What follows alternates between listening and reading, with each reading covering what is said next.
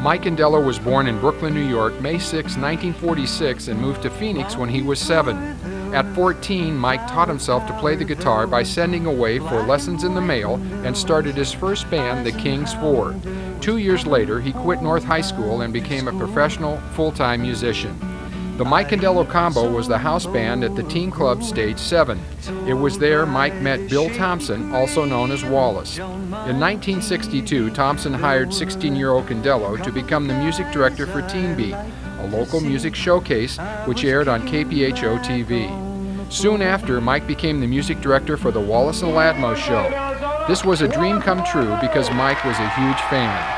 While working on Wallace and Ladmo, Mike wrote the theme song and backed up many of the national acts that appeared on the show. He was also a member of Hubcap and the Wheels, the Bugs, the Ladmo Trio, and countless one-off groups on the show.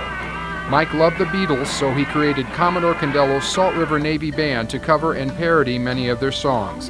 Like Mike, Condello's songs were hip and very funny.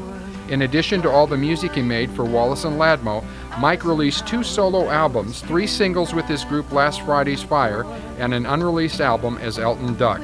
Mike moved to Los Angeles in 1974 and produced or played on records by Jackson Browne, The Tubes, Juice Newton, The Jetsons, and Keith Moon.